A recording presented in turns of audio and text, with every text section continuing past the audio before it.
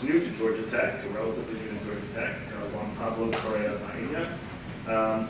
Juan-Pablo got all of his degrees at the University of Connecticut, his bachelor's degree in management and engineering, and then a master's and PhD in environmental engineering before doing two postdocs, one at the École Polytechnique in France and the other at MIT.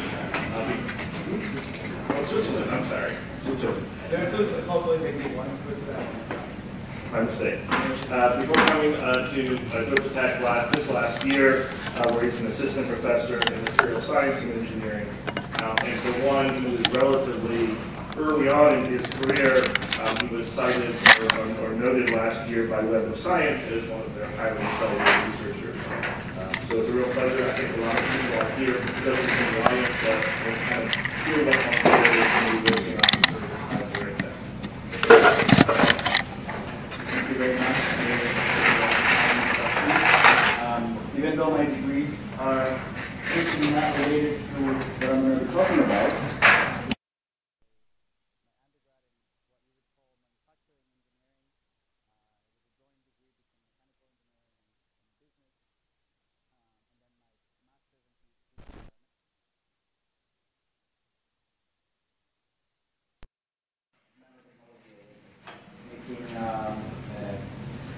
porous materials, studying heterotaxial growth of semiconductors, and for some reason I ended up with an advisor who was affiliated with environmental engineering.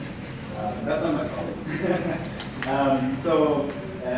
Yeah, I was always very interested in materials, nanomaterials. So I ended up then doing two postdocs. I was focusing mainly on technology and applications. Can anybody hear me okay with that? No?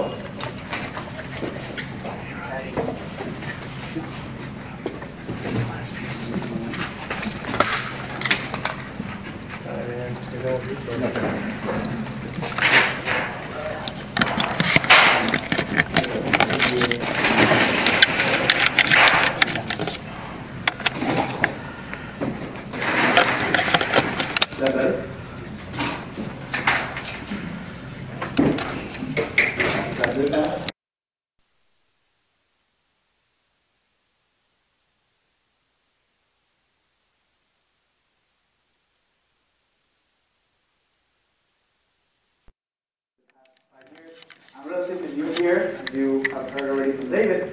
I arrived about a year ago, but my labs only started functioning really in October, so we've been trying to do as much as we can in this past year. Now I'll be showing half of my slides will be on the stuff that we've been doing here in the past basically 6 months. All right, so just an overview of what of our group does.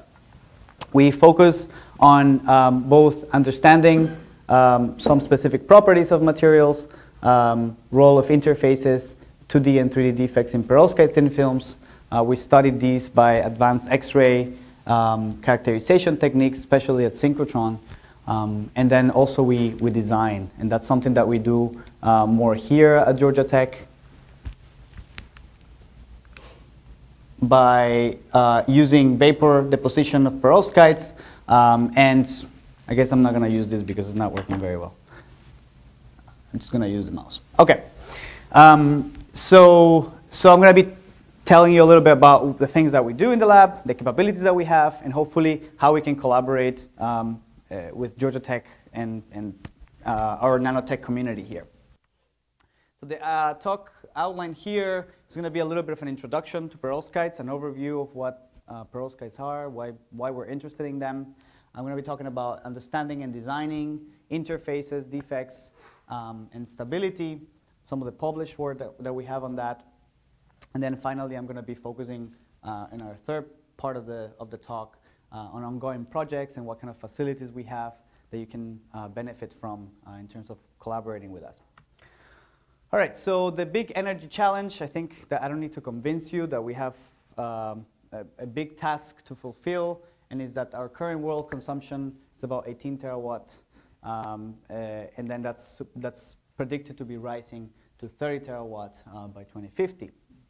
And so the current production of that energy is fossil fuels, which I like to say impact the environment in a negative way, and we'll have eventually we'll run out. But let's focus on trying to find alternatives to fossil fuels, and what do we have?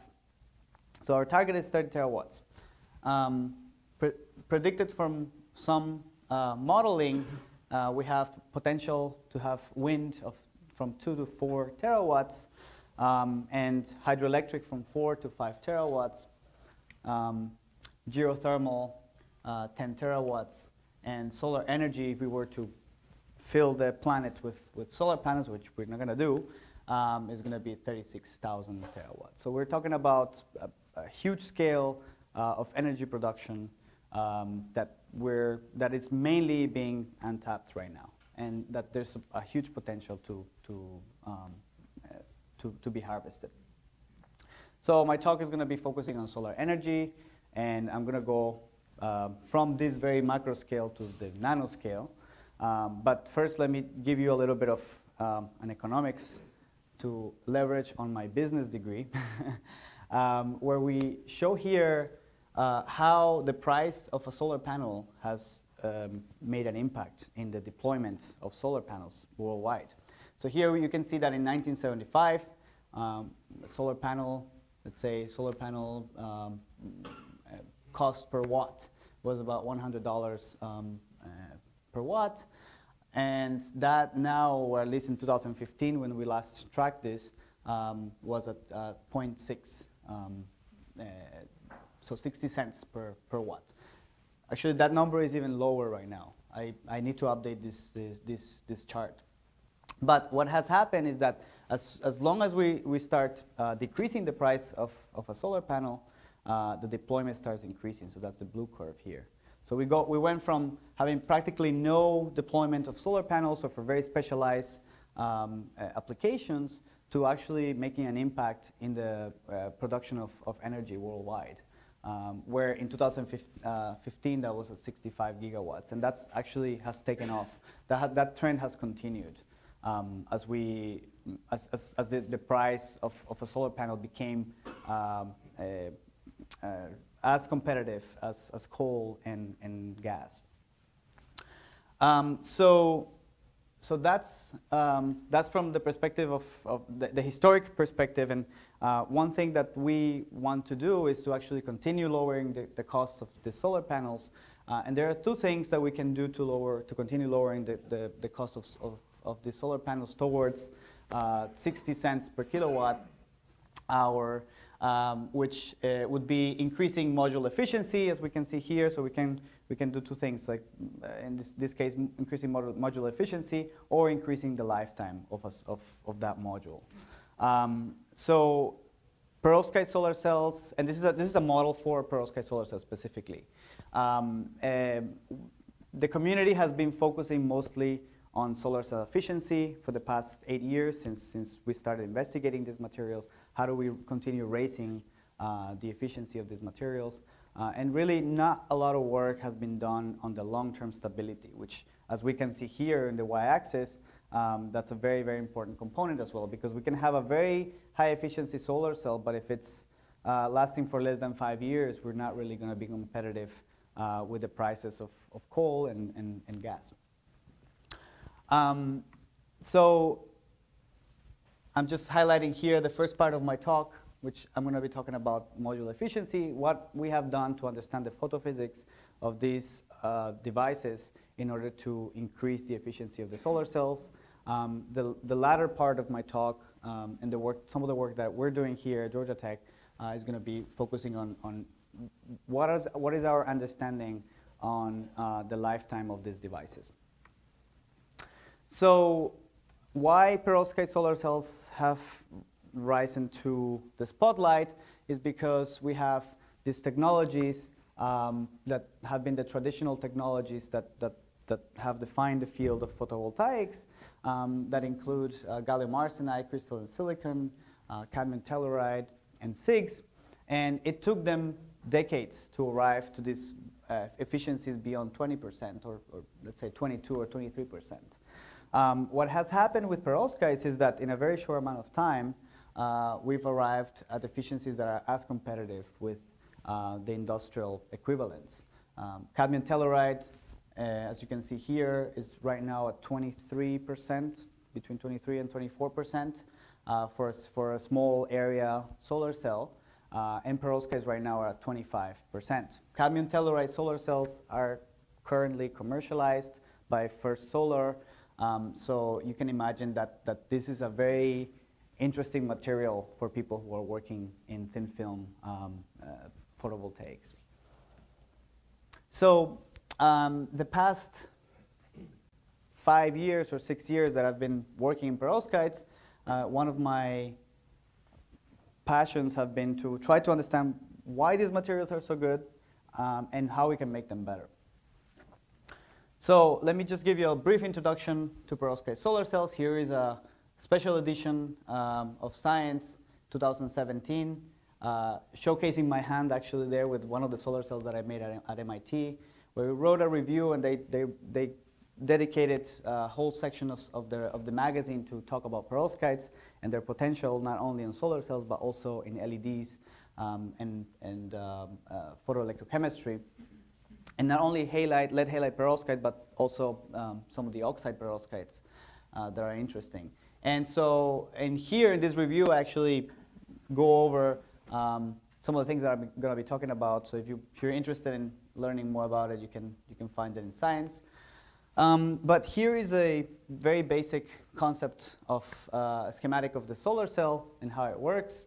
So here, normally we have a substrate that is glass coated with FTO, which is a conducting oxide. And that's the gray area there that you see, this one here. Then we coat electron selective contact, which can be TiO2, titanium dioxide, or tin oxide, or some other materials. Then we coat that with a perovskite layer, which is deposited at low temperatures in solution most of the time. I'll be talking about a little bit more some of the work that we're doing to try to avoid the solution and why that is appealing for industry. And also Hole selective contact that is sitting on top of here. So basically we're selective hole. We have a selective hole contact here and a selective electron selective contact here. And then we top off that by either a transparent conducting oxide like ITO, or we just, if we want to illuminate from the bottom, from the glass side here, we deposit gold or anything that is opaque. So if we look at an SEM image, that's how that structure looks like. We have the perovskite layer that is sandwiched between this very, very thin electron selective contact, which is deposited by ALD. That's a tin oxide layer, that blue line there. It's a tin oxide layer, 15 nanometers. Then that Hole selective contact there, it's a spiral ometad, it's about 200 nanometers, and our perovskite, which is about 500 nanometers. So photons get absorbed by the perovskite mostly, and electron holes are separated and collected at the respective interfaces, and we can produce electricity. So, so that was a solar cell. Now let's go into the perovskite, which is most of what I'm going to be talking about today.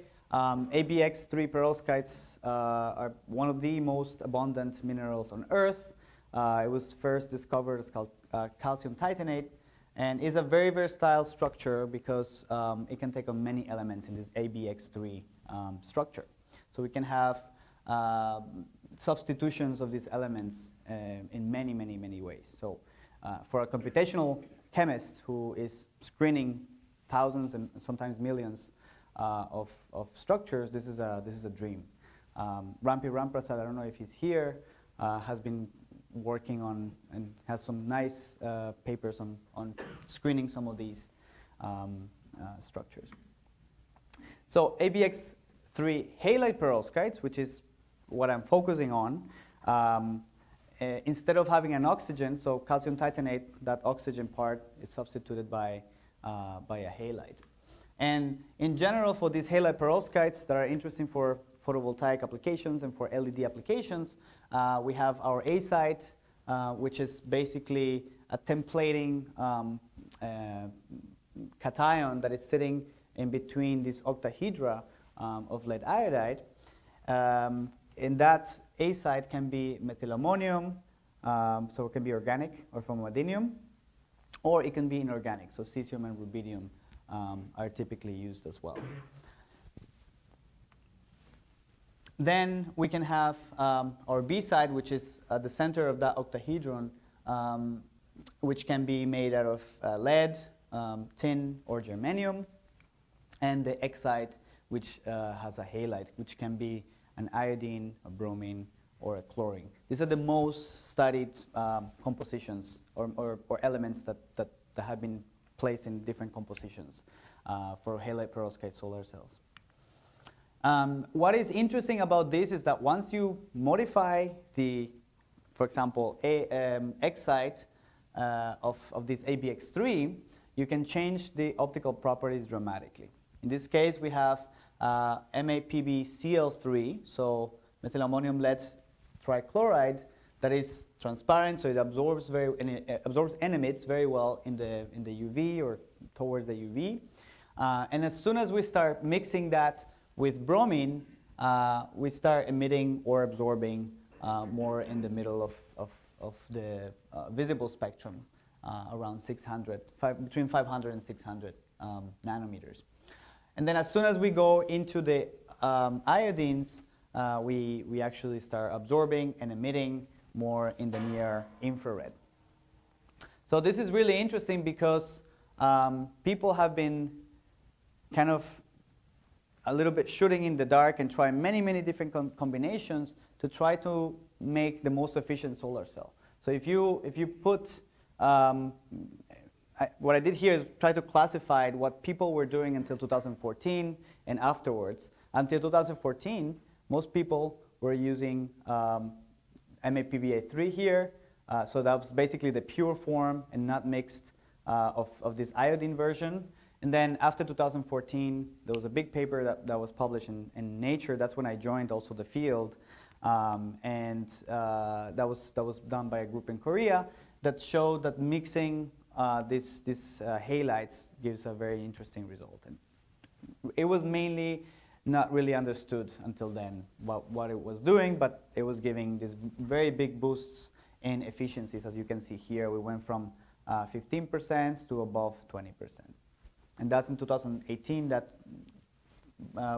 fast forward to 2020 now, we have efficiencies even beyond that. We have 25.3%. So there's missing a little point there, a couple of points there.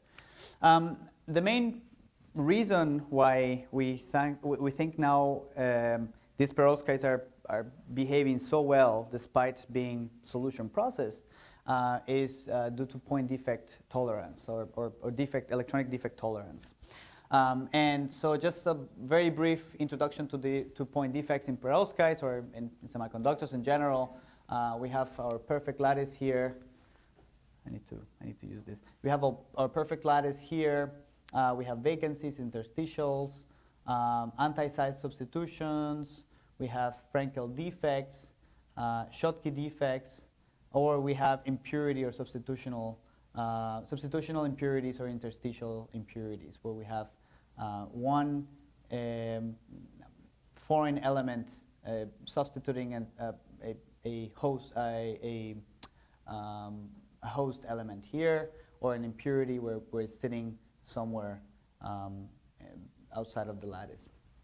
And all of these in typical semiconductors give rise to what we call, or in the most case, for the most part, give rise to deep traps, electronic trap states in the semiconductor, which are undesirable because they can serve as recombination pathways. So basically what happens is that when we introduce these defects, these point defects, then an electronic defect gets created in the band gap, and then that leads to the creation of this deep trap state.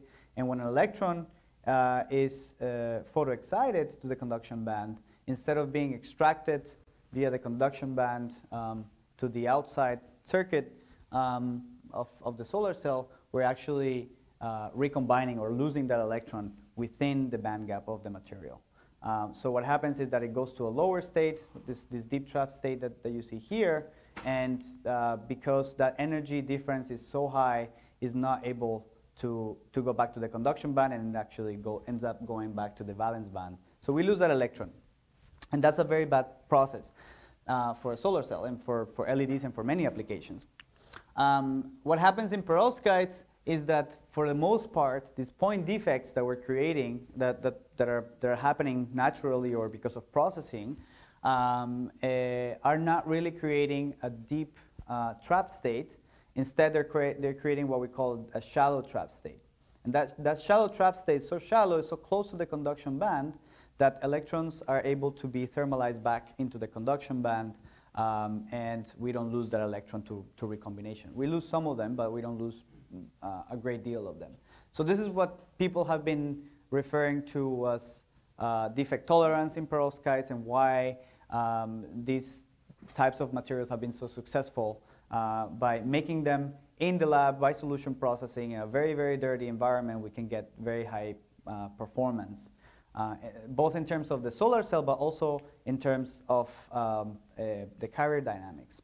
So here you can see an example of a cadmium telluride made by a very, very clean, very, very specialized process that requires high temperature and a bunch of different steps to purify the precursor chemicals, and a perovskite that was made in a relatively dirty process in a glove box by solution processing.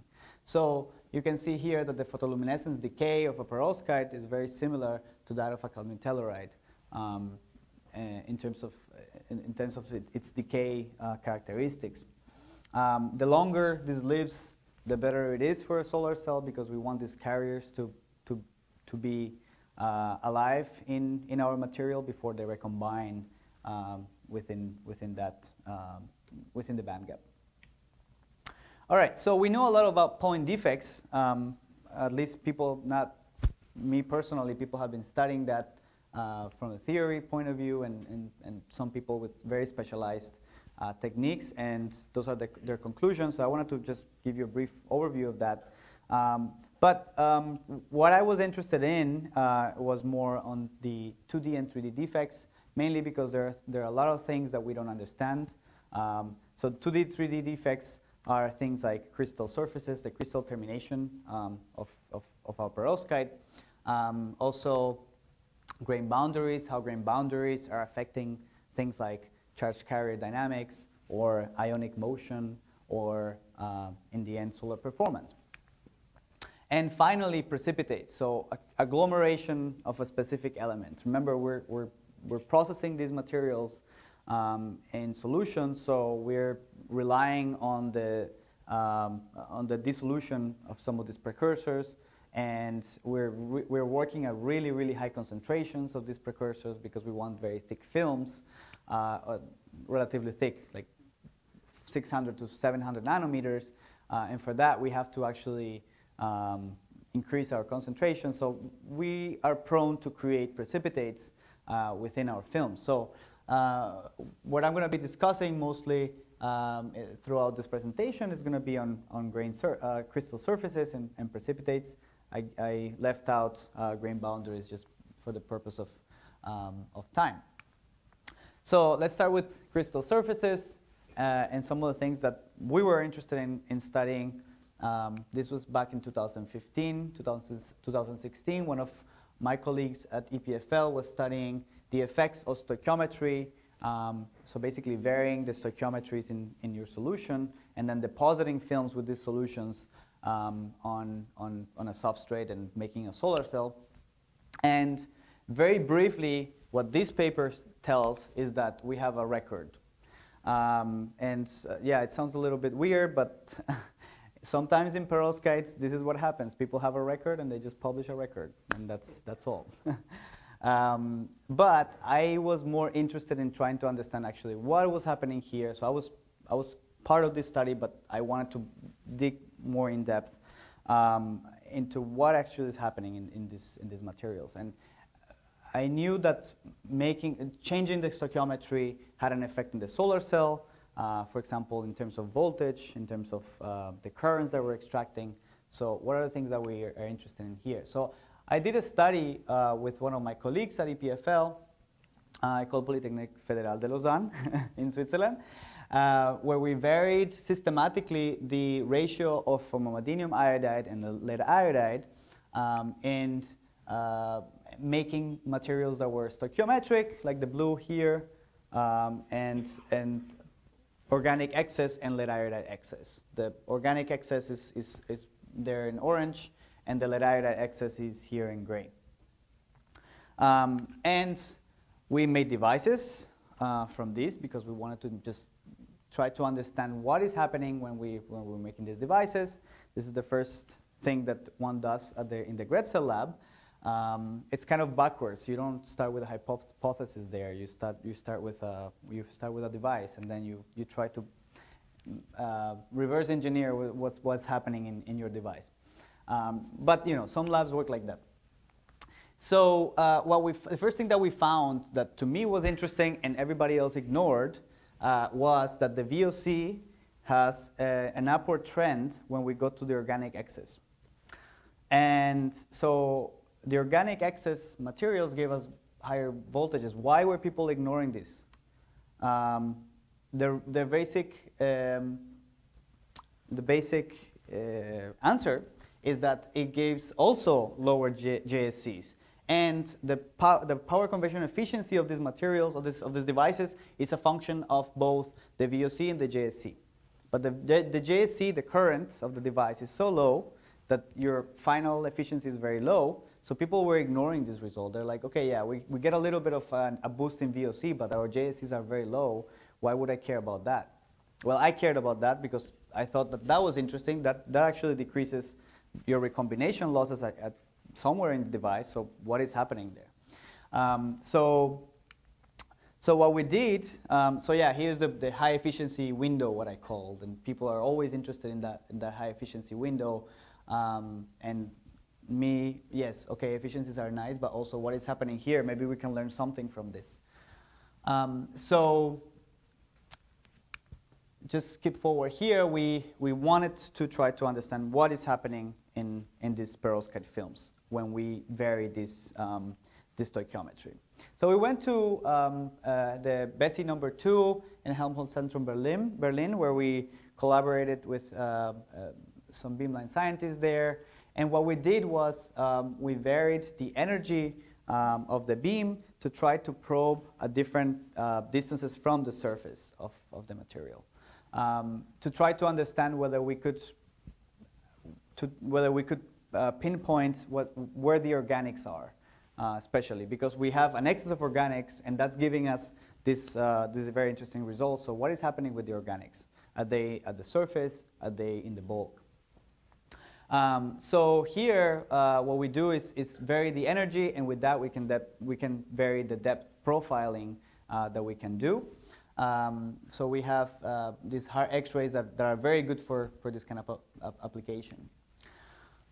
So in a film like the one you see here, we have an FTO glass or a piece of glass, and then a perovskite layer that is about 600 nanometers, and then we actually only able to see the very, very surface anyway of the film, but at least we can get some kind of comparison between the very, very surface or the first 5 nanometers and the middle part of that film and the bulk, which is all the way down to 18 nanometers. So we go from 5 nanometers to 11 nanometers, 18 nanometers. This is estimated, so don't mark my word on those exact numbers. These are estimated from calculations on penetration of the beam. So what do we want to see? We want to see whether our surface, bulk, and middle have the same composition as we vary the ratios of lead iodide to the organic part. So what we expect, based on on the precursors that we're putting there, is that the iodine to lead ratio should be that line, 2.55, based on a very complicated mixture of chemicals that we have in there. Anything that we have that is excess, that has higher ratio than that will be organic. Anything that is below lead iodide, that line will be lead iodide rich. So what we see first is that the very surface, the first 5 nanometers, has this very FAI rich surface. So that these first 5 nanometers have a lot of the organic sitting on the top. And that really is regardless of the composition. So here we have our lead iodide excess, still has a lot of the organic, but significantly less than the stoichiometric and the organic excess. So the organic excess definitely has more at the surface. Then when we go into the middle, then we still have that same trend, which is that the formamidinium iodide excess has the highest amount of organic. Then the stoichiometric is here, and then the lead iodide excess is closer to the expected. But all of them really have that excess of organic sitting at the surface. And then finally, once we go into these higher energies and we can probe deeper, we go closer to the lead iodide expected values, to the iodine to lead expected values, especially for the lead iodide excess, for the organic excess. And definitely we have some excess of lead iodide for the lead iodide excess materials. Okay, there's a lot of words that I just said there. So I wanna just draw a schematic so that maybe we can have a break. So the organic excess material, whatever we put excess organic in our precursor, has a thicker layer in general of this organic sitting on the top of the perovskite crystal, compared to the stoichiometric and the lead iodide excess. We also have excess of this organic at the surface for these two compounds, but we have systematically we see more excess of the FAI at the surface for materials that we're putting excess in solution. So this was interesting and just made us think a lot about what is happening here. So how can we relate this to this gain in VOC? We know that we have higher VOCs for these materials that have a thicker layer of this organic sitting on top. And I want to mention this was done 2015, and I will tell you in a minute why this is important. And we thought, okay, maybe the hypothesis is that we have this FAI-rich component that is really sitting at the whole selective contact and the perovskite, and that is preventing recombination from happening. So basically, surface recombination is avoided once we have this thicker layer of formamidinium, simply because we have a wider band gap. So we're making use maybe of tunneling or something. Something is happening there that is preventing the recombination and is related to that thicker layer of formamidinium. The reason why now we were very scared to put this hypothesis forward because we were not sure. This was the first time somebody was suggesting that. And the reason why it's very important now is because all the new compositions that you see in the literature with efficiencies beyond 23% are using exactly that. They're on purpose depositing an FAI or a bulky cation in between the perovskite and the whole selective contact. So the 25% efficiency from MIT that I was part of that happened last year, and that's certified but not published, that uses a layer that is formamidinium rich and PEI rich in between those two layers. So we were very scared of putting this forward, and we have some indications that this kind of accumulation of organic at the interface is important, but we were really not sure at that time. Now we're pretty convinced that that's an important part of that combination. to make a very efficient solar cell. All right, so moving forward to precipitates, which is my most recent work, at least as a postdoc,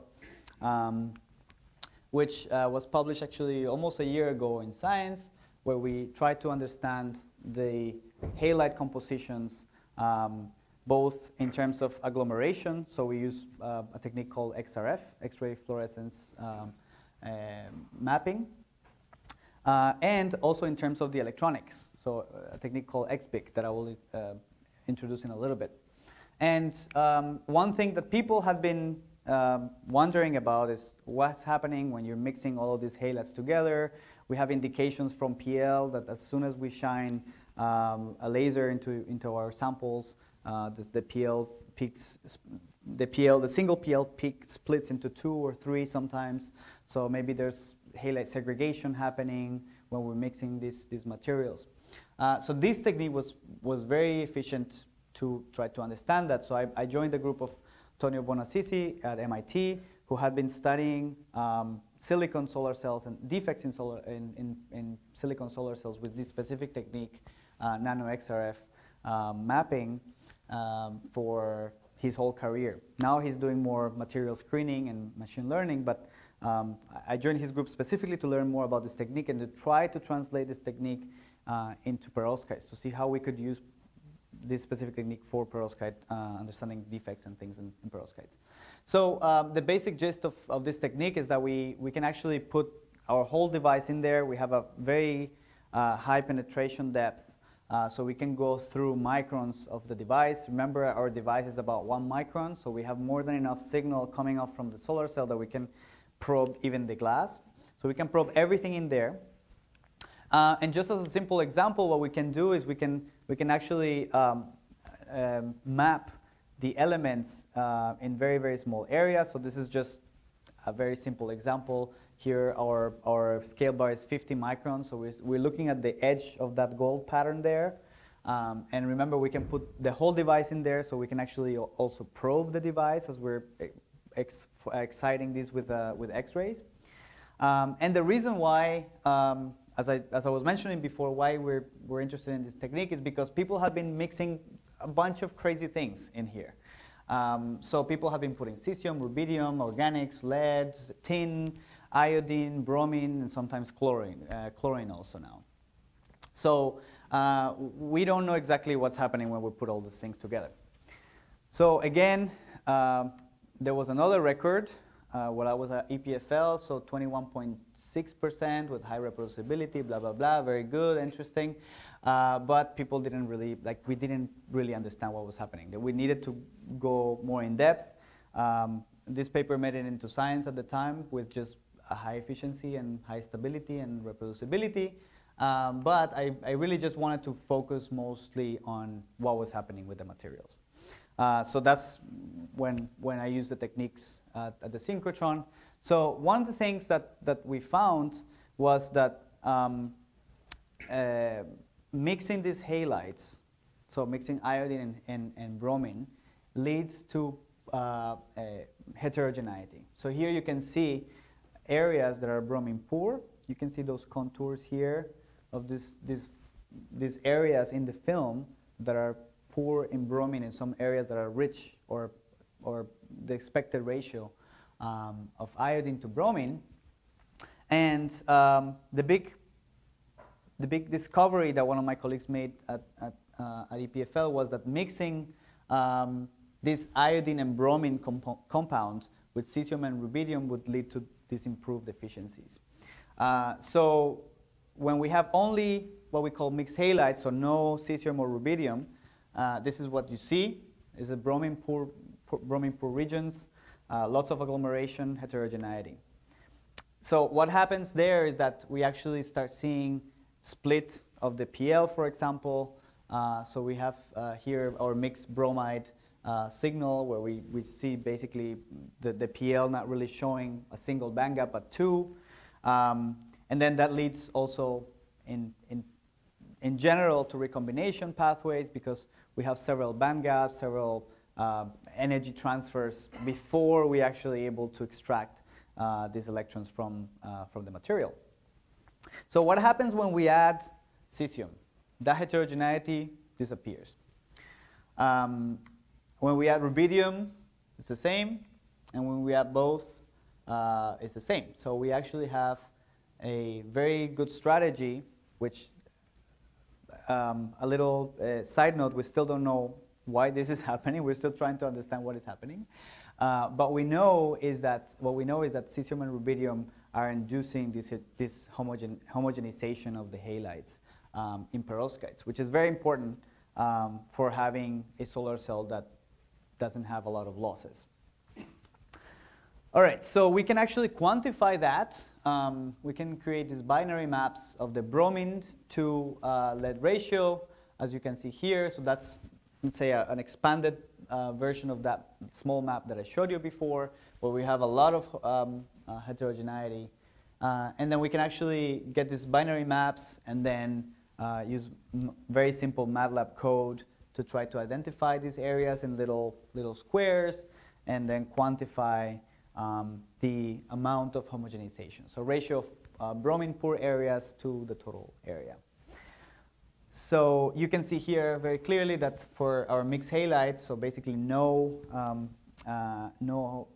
alkali metals added, this one, we have a very high ratio of bromine poor areas, and that dramatically drops as we add cesium, rubidium, or both. So that's good. That's a good result. We wanted to try to understand halide homogenization as we're adding this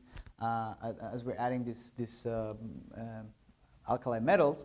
But then what happens with rubidium? Because that was the big question people were having at the time. When you add rubidium, what is happening with your film? So here you can see the rubidium emission lines. It's a map also. So of course the mixed halides have no rubidium, so we don't see anything. But as soon as we start adding rubidium at 1%, we see this agglomeration of particles of rubidium that show up. Same thing happens when we have 5% of rubidium. We see this kind of dendrite type structures that form in the film. Again, these are all 10 micrometer scale bars. So we have quite large tentacles forming in this thin film.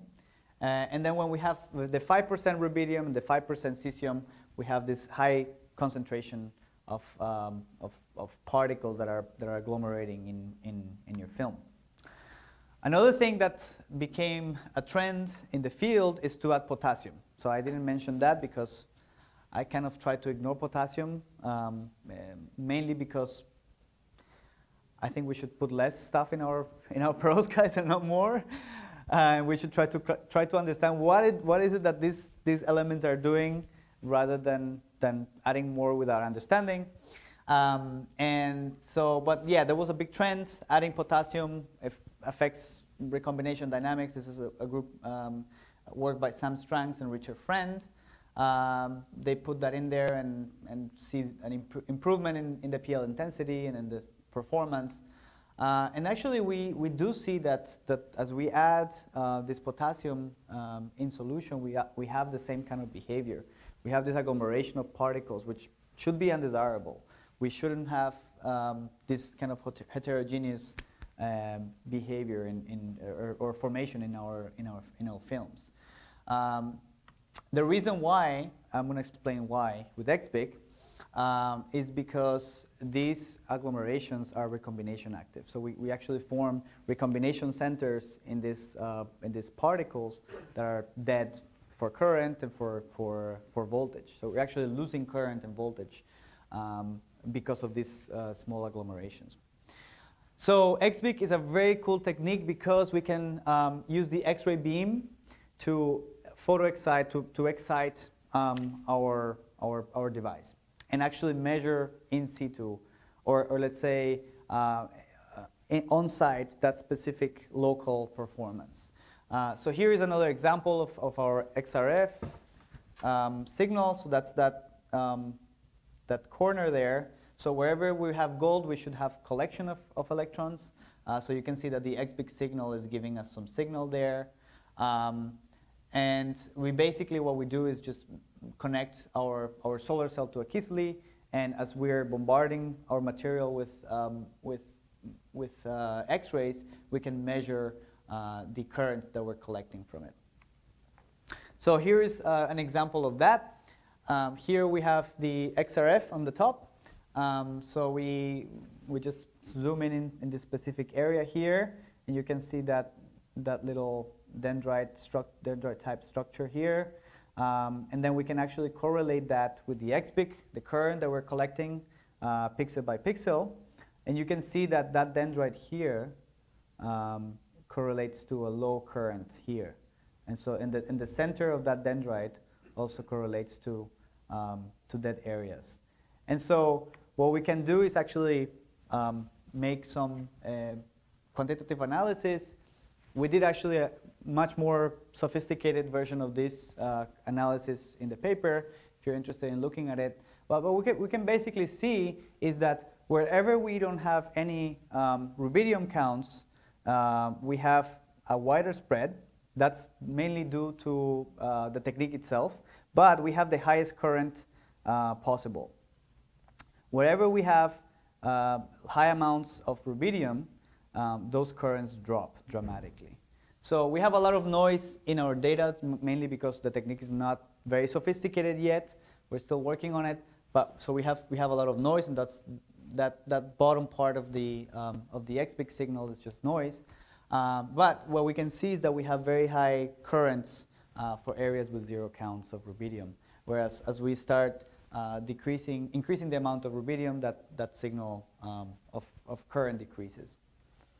Okay, so just to finalize this part, findings that we have are that cesium and rubidium homogenize the halides of these perovskites, which is good. In general, it's a good thing. We know that the heterogeneity in halides is detrimental to the device performance, but also adding rubidium, especially at these very high concentrations, leads to recombination centers. So that's on the negative side. So we basically have to do something to homogenize the halides without having rubidium and potassium in there, which are recombination active. All right, now I can show you a little bit of the things that we can do. I'm going to go very briefly over this, but this is a picture of our lab. We're going to have a photo shoot tomorrow, so hopefully I'll have better pictures for you next time. But we have a glove box train, 2 fume hoods, an ALD inside, and within this glove box train we can do solution processing. We can do evaporation of metals and organics. We can also do characterization. We have one glove box that you're not seeing on the right that is for characterization only. So if you want to do oxygen sensitive, you want to prepare oxygen sensitive samples and do characterization on them, you can do that here. Let me just very briefly tell you about other things that we do. For example, we do synchrotron techniques, the ones that I've shown you before. Some things that we're exploring right now is GWAX. I'll show you a couple of slides on that. Zanes and XAFs, which we're working with Faisal Alamgir, and XRF, XPIC, these kind of things we're doing on our own, and we're very happy to collaborate with anybody who's interested in doing some of these. We're also trying to get into the neutron aspect of things, but we haven't been successful yet with proposals. But we have active proposals in GWAX, Zanes, XRF, and XPIC, so those should be good to go. In terms of design, as I was mentioning, we have an ALD, and this ALD is the whole purpose of this ALD is to try to grow perovskites in the nanoscale or monolayer if possible. So we have capabilities for molecular layer deposition, and we also have a physical vapor deposition system that we have, for which we have 10 sources, and we can do organic materials and perovskites as well. So we're actually developing our own perovskite recipes by PVD, mainly because I've heard a lot of concern from industry about solution processing. Industry doesn't really want to work with solvents, at least the industries that are doing PV. And that's exactly First Solar. They basically want to be able, if in the future perovskite becomes a doable technology in terms of toxicity and all that stuff, they want to make sure that they're compatible with the systems that they already have, which is PVD mostly. So we have a big effort on PVD, and I hope next time I can show you more results on this. For now, I don't have any. We have some preliminary data, but I'm not showing it here. So here is our train line that I was showing you before. We have our PVD systems in this corner over here. All of them are connected with small and large antichambers. So we can do basically all of our characterization, solution deposition, and PVD deposition in one inert environment. I'm not going to really go into details here. Here are our evaporators from Kurt Lesker, top of the line for the type of processes that we're doing. Our ALD system, which has 2 low vapor pressure delivery vessels, which help us deposit things like organic materials and things. And also advanced characterization methods, which include stability, so try to understand degradation mechanisms and things like that. And with that, I want to go very, very quickly for the last 2 minutes into degradation, because this is something that I wanted to cover at least briefly, because it's important. So Juanita Hidalgo in my group has been working on trying to understand the effects of humidity on perovskite degradation and formation. So she designed this very interesting experiment, which I'm not going to really go into detail, but basically she exposes them to humidity, then exposes them to nitrogen, and sees what the effects are in terms of morphology, structure, performance, stability, and the whole thing. So here's the basic gist of that. Samples are made in a nitrogen glove box. They're exposed to relative humidity for 48 hours, relative humidity of 50 to 80% for 48 hours, then put back into the glove box in nitrogen, and then you make a solar cell.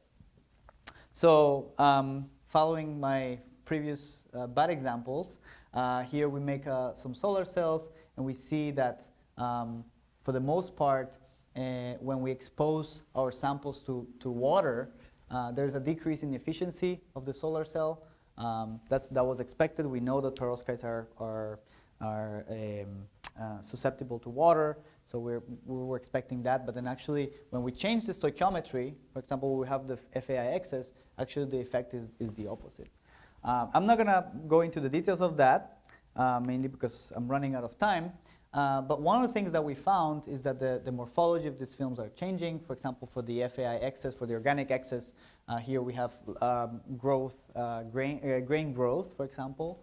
So definitely some reorganization of the material here.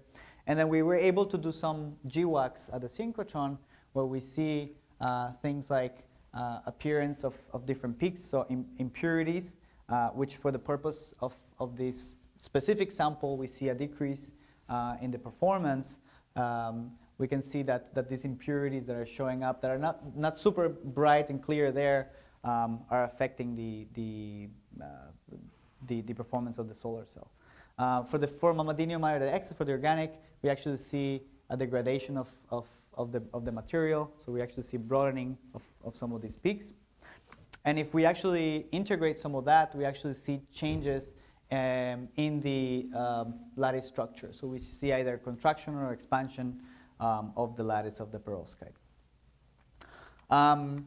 Just very briefly, sorry, I know I ran out of time, but I just want to show you this last couple of slides where we do some XBIC. So for the lead iodide excess materials, we expose them to humid air, humid conditions, and we see very little changes in the bromine distribution from the pristine samples, but then we start seeing some degradation in the XBIC. So the currents actually start decreasing, and start decreasing in areas where the bromine starts agglomerating. So you can see here bromine agglomeration here, and then degradation of that area in terms of the solar cell performance. You can see here that's pretty homogeneous, and that's pretty homogeneous before these films are exposed to humidity. And for the organic excess, this is even more severe. So for the pristine samples, we have a pretty homogeneous sample, with the exception maybe of these areas here.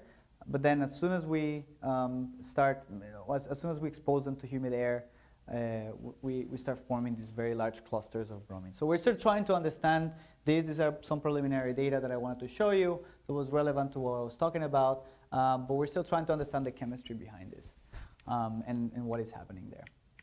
Take-home message, I'm not going to go into that, so I just want to thank the group, PhD students. We have 4 PhD students in the group, 4 visiting students from all around the world, from Canada, Colombia, Turkey, and China, postdocs and undergrads who have made the labs work in a very short amount of time.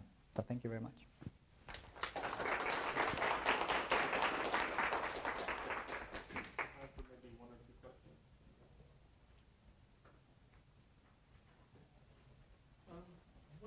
How I should be thinking about the phase distribution, how that maps onto the compositional heterogeneity you talked about. So if we think about the FAI rich materials you were talking about initially, and you said that based on the PES data, you were FAI rich at the surface, then stoichiometric, and then lead iodide rich. Are you implying that there's actually a phase at the surface that is FAI rich, or are you implying that it is perovskite, but somehow or other the perovskite is rich in FAI? So the short answer is we don't know. I don't know. So I'm not implying anything. The short answer is we're still trying to understand that, and how we're actually designing experiments right now to try to understand that. How? We make the perovskite in a, let's say, lead iodide rich environment in solution processing, and then we evaporate the organic in that surface by PVD. And then we deposit various thicknesses of that layer to try to see if we can mimic some of these conditions. In terms of actually understanding what is happening with those specific samples, what we're doing is we're actually trying to understand with GWAX, trying to use different angles to see if we can actually probe different depths of that film to see, to actually understand what is happening at that in terms of composition, not only composition but also in terms of structure. So yeah, that's excellent. That's an excellent question. At the time when we started working with this, we just kind of said, okay, this is what we found, but there's still a lot of unknowns, and that's why we're using these very fancy techniques to try to understand that. Yeah, thanks. That's a very good question. One more?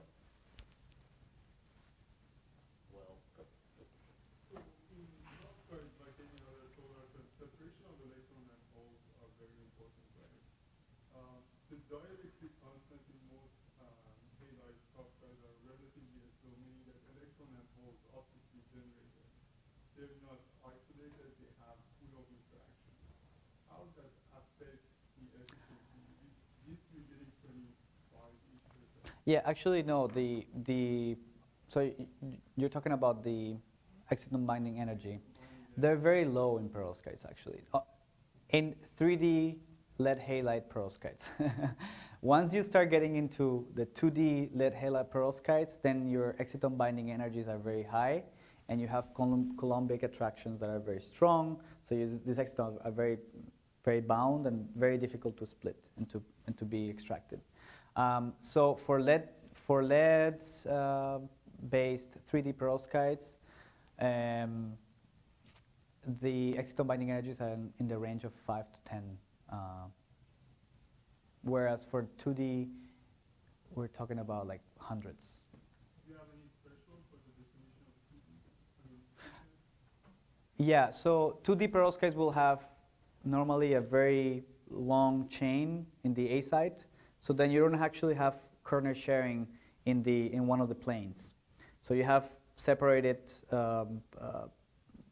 you have separated corner sharing octahedra that are maybe 2D in this plane, but not in the Z, for example. Mm-hmm. Right. Let's thank Juan-Pablo one more time. Thank you. And we'll see you in 2 weeks.